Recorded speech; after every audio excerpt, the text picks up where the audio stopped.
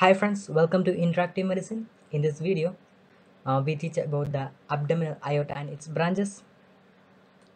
The abdominal aorta begins its course from the aortic hiatus of the diaphragm and terminates with the aortic bifurcation at the L4.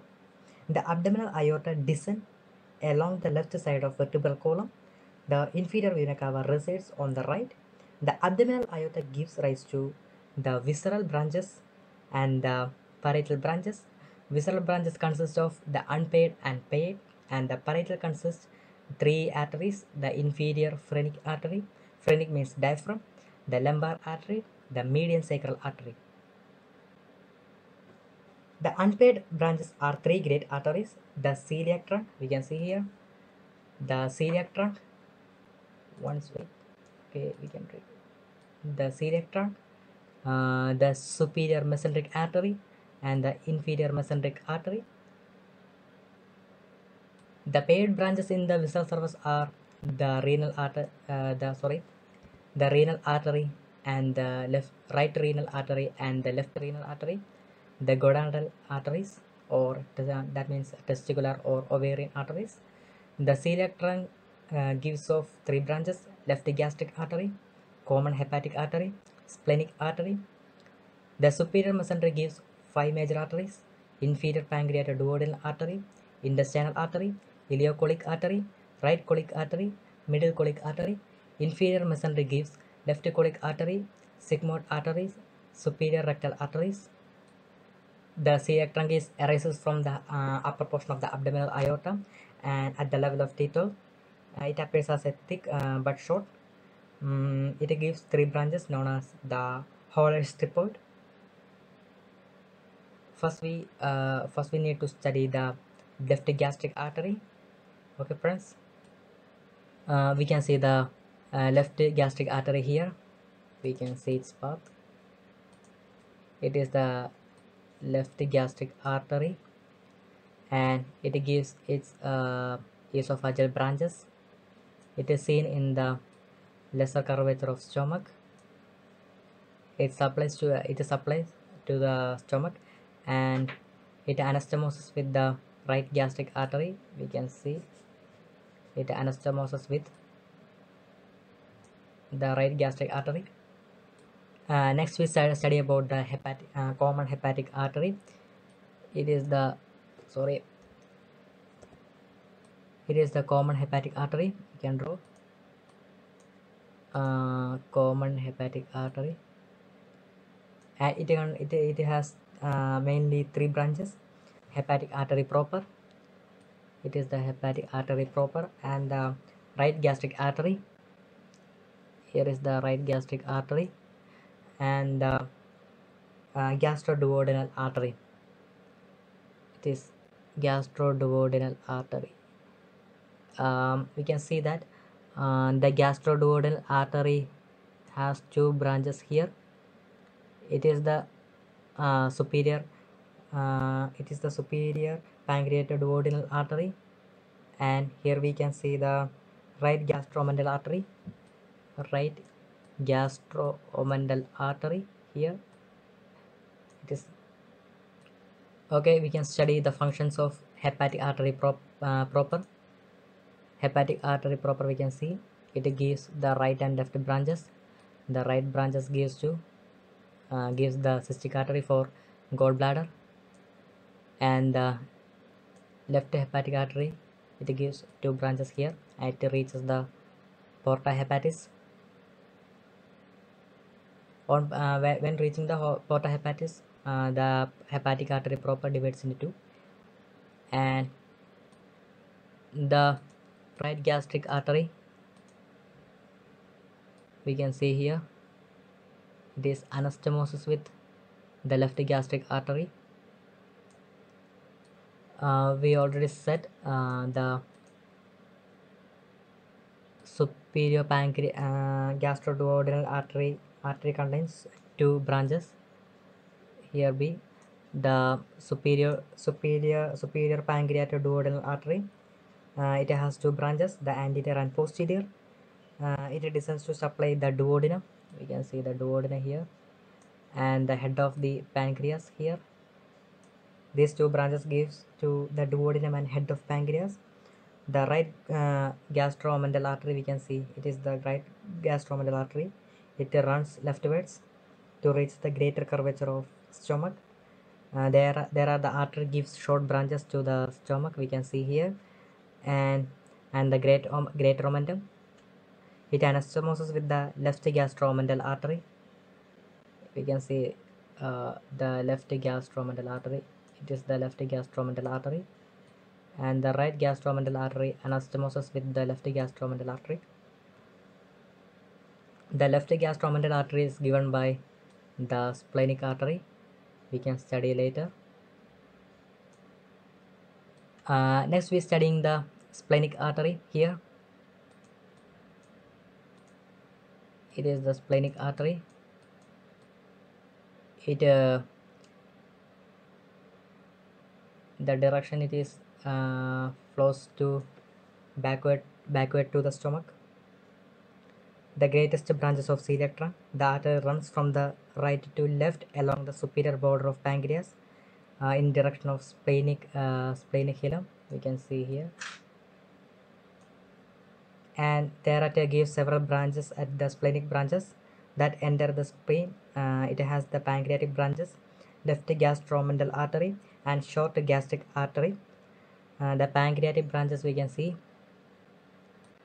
We can see the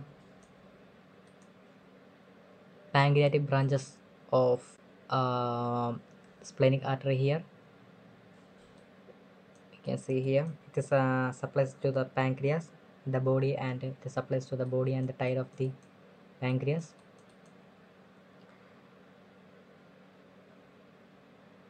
And also the left gastromental artery. We can see the left gastromental artery here. It is the left gastromental artery, which anastomoses with the right gastromental artery. It runs within the gastrosplenic ligament in the direction of greater curvature of stomach. That anastomoses with the right artery of the same name, we already said. The short gastric arteries run within the gastrosplenic ligament to the fundus of stomach. We can see the short gastric arteries. Yeah. Superior mesenteric artery here we can see, and it lies at the level of L1, and it runs downwards and somewhat anteriorly posterior to the head of the pancreas. On arising from behind the head of pancreas, the artery passes along the anterior surface of duodenum and enters the mesentery of small intestine, give off its principal branches. The first its branch is inferior pancreatoduodenal artery. It ascends between the head of pancreas and the duodenum. We can see here. The artery anastomoses with both superior pancreatoduodenal arteries. We can see the posterior superior pancreatoduodenal artery, and here is the anterior inferior pancreatoduodenal artery. It supplies the area of the head of the pancreas and the duodenum. Next, we can discuss about the intestinal arteries of superior mesenteric artery. Here is the jejunal artery and its straight arteries, and we can see here is the ileal arteries. Here we can draw here ileal artery and its straight arteries here. Both arteries has its the dichotomizing arteries form several lines of arced anastomosis called arcades. The jejunal arteries form three anastomotic lines and ileal two. The distal lines gives off numerous forking branches that enfold the small intestine on both sides. Next, we can study about the ileocholic artery. We can draw ileocholic artery here. Here is the ileocholic artery, It arises from the right aspect of main trunk, that means the superior mesenteric artery. The artery descends rightwards and reach the ileocecal angle to give off its branches. We can see its branches here.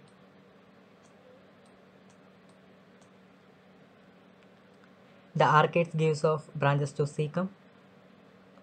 Here is the cecum portion. Its branches gives to cecum area. It has both anterior and posterior cecal arteries, and it also to the vermiform appendix. That artery is known as appendicular artery, and to the terminal portion, it is the terminal portion of the ileum and the ileal branches, which means the ileocolic artery, its terminal portion gives to the both vermiform and the ileum. Next we can study the right colic artery here. Right colic artery here, and the ileocolic is here. The right colic artery is arising from the right aspect of superior mesenteric artery. It runs across the abdominal cavity to the ascending colon. Here we can see the ascending colon. There it gives the ascending and descending branches. The descending branch as anastomosis with the ileocolic artery, and the descending branch anastomosis with the ileocolic artery, and the ascending with the middle colic artery. We can see here the descending branch is anastomosis with the ileocolic artery. We can see the middle colic artery here. The middle colic artery, the ascending branch of right colic artery, anastomosis with the middle colic artery. Next we can study the middle colic artery here. It arises slightly above the right colic artery. Sometimes they share a common trunk and ascend in direction of the transverse colon. We can see it's here, and also it gives branches to here. It forms arcades. On reaching the intestine, the artery gives off the right and left branches that anastomosis with the right and left colic artery. We can see the left colic artery here. The middle colic artery is anastomosis with the left and right colic artery. Next we can study the inferior mesenteric artery. Inferior mesenteric artery, we can see here. The inferior mesenteric artery arises from the anterior aspect of abdominal artery, 4.5 cm above the aortic bifurcation or at the level of L3. It descends leftwards anterior to the left common iliac artery. The artery gives the branches are left colic artery. We can see here the left colic artery, its ascending branch, and the descending branch of left colic artery.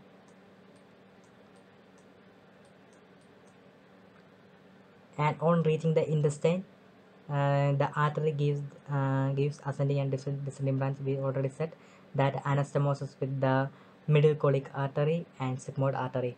The ascending branch gives anastomosis with the middle colic artery, and the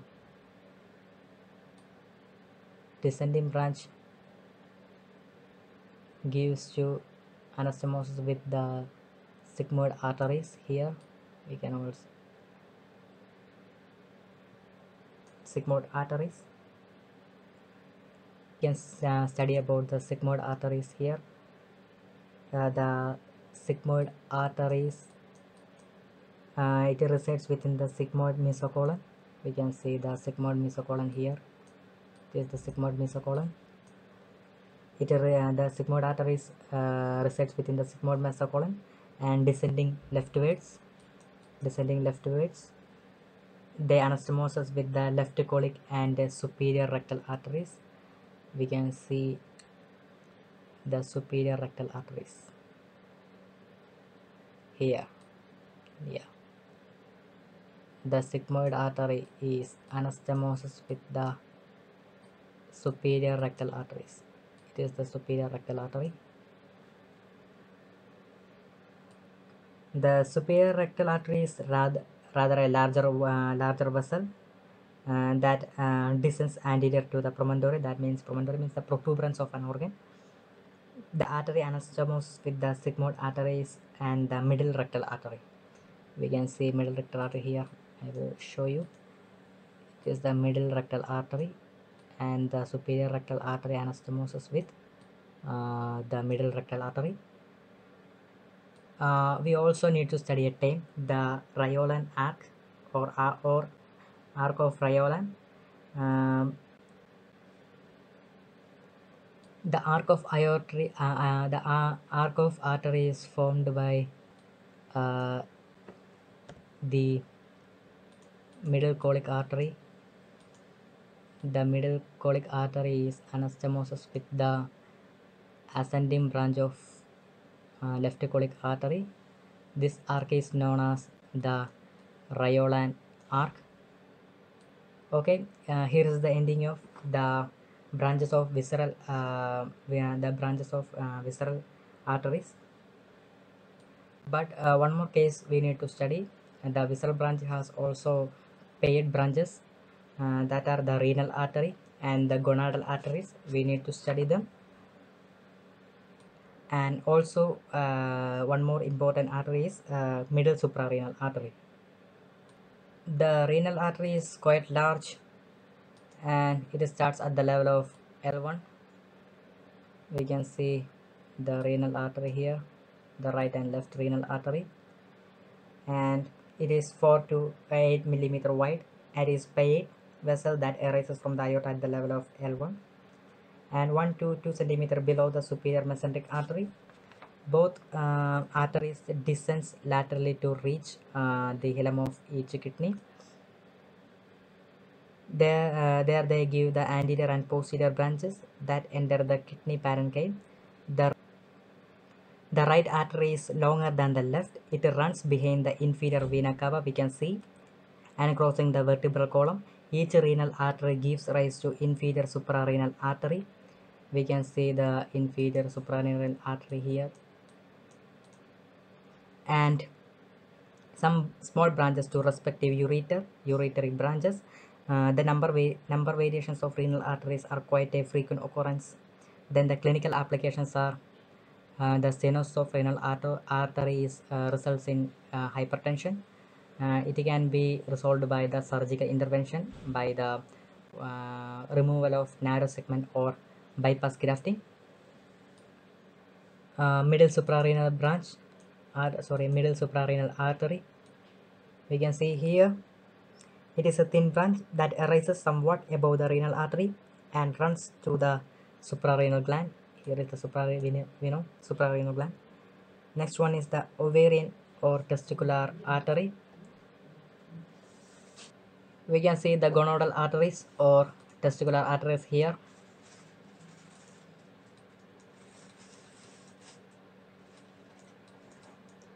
It's a long vessel that arises from the aorta below the renal artery. It is at the level of L2. It supplies to the testes in males and ovary in the females. The last portion of this topic, the parietal branches of abdominal aorta, which are the inferior phrenic artery, the lumbar arteries, and the median sacral arteries. First, we can study about the inferior phrenic artery. It is paired and it arises from the uppermost segment of abdominal aorta, supplies the diaphragm and the suprarenal gland. The lumbar arteries, it is 4 pairs and run laterally crossing the bodies of the lumbar vertebrae. Supplies the muscle of the back and the abdominal wall. The artery gives off dorsal branch and dorsal branch gives to supply to the spinal cord. Next one is the median sacral artery. It is unpaved. It arises from the aortic bifurcation at the level of L4, descends along the pelvic surface of sacrum to the lesser pelvic. You can see here the pelvic girdle. It runs towards the lesser pelvic. Okay, friends, I think this video is helpful for you. If you like this video, please make a thumbs up and share to your friends, and subscribe our channel. Thank you friends. Have a nice day. Bye.